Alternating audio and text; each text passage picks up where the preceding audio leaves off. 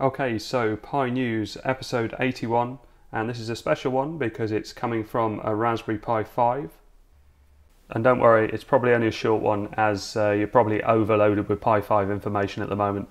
But first up from the Raspberry Pi website, just to announce the price really. So $60 for the 4 gig Raspberry Pi 5 and $80 for the 8 gig Raspberry Pi 5. I didn't have that information when I made my video that I released earlier today, but I'm really impressed with the price. With that sort of connectivity and performance and everything, yeah, I'm definitely pleased. And next up is about the lack of a 3.5mm socket for audio and also for video. For the audio bit and something that I'm using, which you might have picked up at the start, you can see it's a 3.5mm headphone jack and microphone to USB adapter, although this one is a little bit chunky and doesn't leave a lot of space for other things plugged in. So it's not ideal, but it does work. And if you've already got one, because they're quite common, just right click on the speaker and go to device profiles, and I found if you turned off HDMI, I'm pretty sure that was all I needed to do. So then if we pick one of my videos,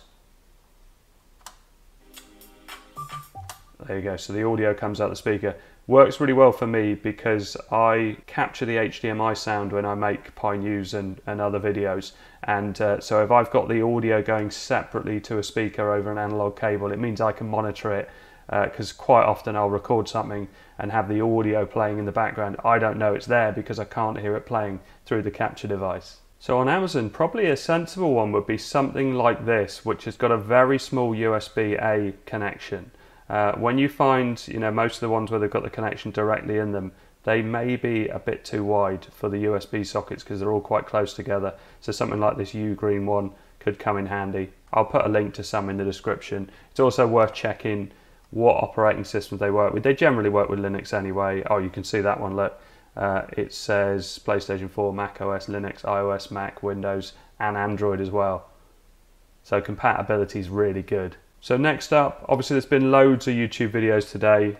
Jeff Geerling's video is getting loads of views. It's an excellent video. I can't believe he's already plugged a GPU into it. Yeah, really good information. He really dives deep into these things. So definitely, if you're going to watch one Raspberry Pi video, that's the one I recommend you watch. So on the gaming front, ETA Prime also covered it a little bit, as did I. So we both did PPSSPP. I'm not sure if he used Vulkan. I definitely had better performance with Vulkan, but he also had Redream, so Dreamcast emulator. That's another one we can put on the list of things that work at this very early stage. I'm glad to see I'm in there somewhere. So next up, already obviously nobody's really got these apart from people who've got them early. Recalbox has a version available on the download section, so if we go to Raspberry Pi, so I will be downloading that, Raspberry Pi 5 Experimental. That brings loads of things, really interested in that, so let's download that one. What is it, a gig in size? I had a comment from Jose, the creator of PiKiss. He's ordering a Pi 5, so he's going to be updating PiKiss to support the Pi 5, which is great. He'll work his magic on that and he'll make a lot of things easier to install.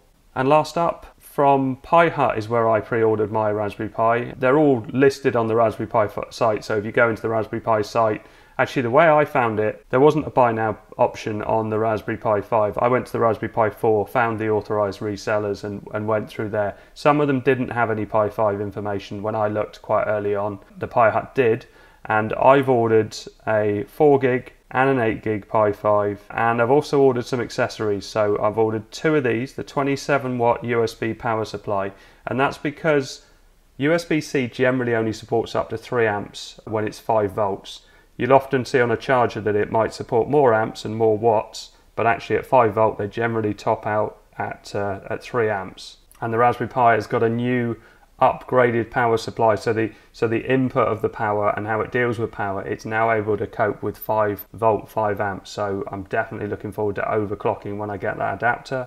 And another thing which will enable overclocking is the active cooler, and I've ordered one of those as well, so I look forward to that coming through. There isn't a date on it yet. I didn't bother with the Raspberry Pi 5 case because I think my one that I've shown in my video I prefer the look of, but also there'll be loads of different options, and hopefully one that supports that PCIe slot. And I don't think there's anything else there. Oh, one thing I noticed in Jeff Geerling's video is the ribbon connector for the displays and the camera. where have we got it, cables, is the same one as the Raspberry Pi Zero uses, which is, it goes from smaller to larger. I can't see it on here. Okay, so I didn't manage to see it, but I've got one inside here.